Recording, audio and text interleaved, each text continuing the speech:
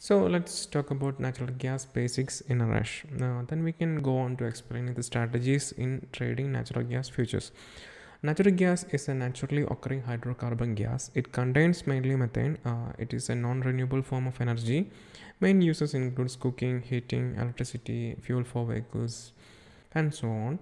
And the price drivers for natural gas usually are international natural gas inventory data, US weather conditions, European weather conditions, price of crude oil, demand for natural gas, and geopolitical situations. These are the few guidelines in trading commodities, especially natural gas. Commodities are internationally priced, hence carries more risk than domestic equity financial instruments. Overnight position can carry more risk than domestic market equity instruments. Market exposure in this commodity instrument should be limited to the risky part of your portfolio's capital share. Have a clear time settings with US market timings and European market timings, and should have a proper trading plan, and you should stick to it. Make a habit of reading about worldwide energy market and developments in it. Try to learn geopolitical issues and develop a methodology on your own by observing and collecting various information from different sources. Try to understand the leverage offering by your broker before investing your money in commodities market.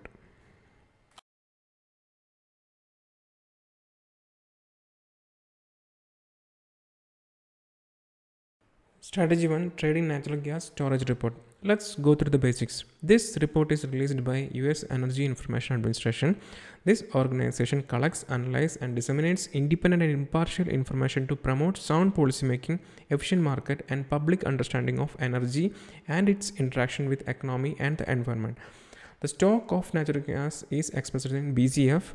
BCF stands for billion cubic feet, and the report is usually released at 10:30 a.m. Eastern Standard Time on every Thursday. If Thursday is a holiday, then on a day before that.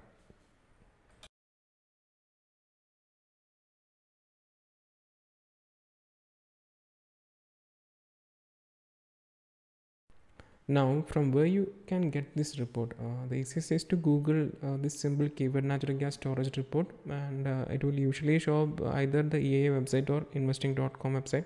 There are so many other websites which showcases this data, but I personally prefer you go with investing.com. It's very easier to understand. I will link a part of the website, and regarding EIA website, the report is literally cumbersome.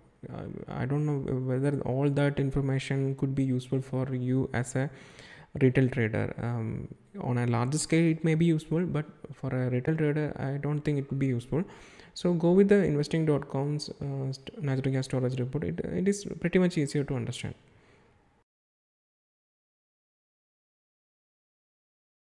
Interpreting the report, to understand simply, it portrays about natural gas storage estimate. It is estimated weekly, so when it is changed, it in its simple form means withdrawals or injections to the storage. There will be 3 points to be taken down in every report. That is, the three are actual, forecast, and previous. So the analysis should be based on these values. This report can influence the price of the natural gas immediately upon the release.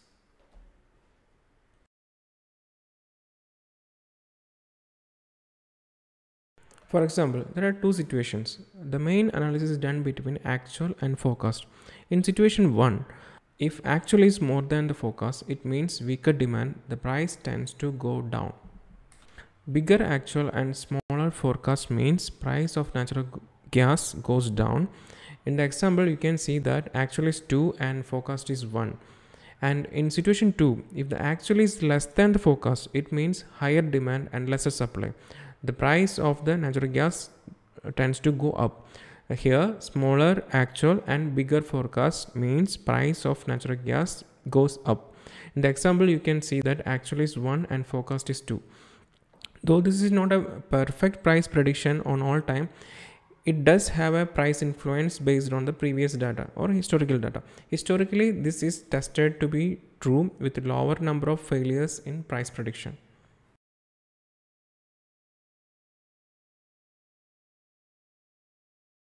trading setups under this strategy. This should be applied after the report comes out in market.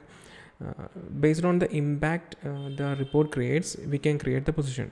Impact, if the price is expected to go down, the position should be short natural gas future, and entry should be within 1 hour from the report, and exit should be 1 hour to 2 days. And if the impact is the price goes up in natural gas, then the position you should take is long in natural gas future.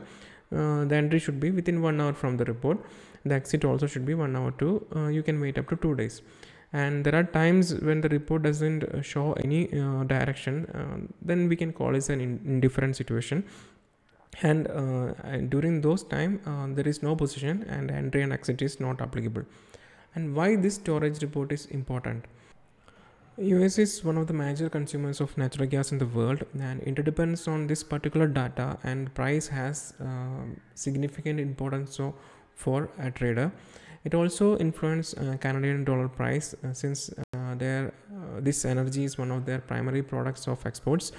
Loonie means Canadian dollar. Loonie and oil prices are positively correlated.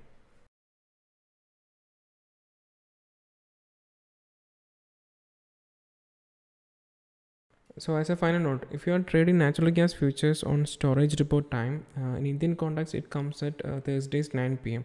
It works similarly in other markets as well. You can use EST 10:30 a.m. as a reference. Further explanation is based on Indian Standard Time. Since the report comes on Thursday, throughout the day the price of the natural gas futures tend to be very volatile, especially current month futures. With the introduction of option chains on natural gas futures in India, it will help you to queue in the direction before the report comes. You can learn about option chain in the description. If the queue you derived from the option chain is in align with the direction of the queue you got from the storage report analysis, then you can confidently trade. If otherwise, you can use it as an additional measure of risk management. Now to the nuances of taking the position. After the report comes, next couple of minutes till maybe another 20 to 30 minutes, market will be very volatile. So try to make your position after this volatility ends, because price tends to travel in the direction of the report queue within an hour or 2 days time.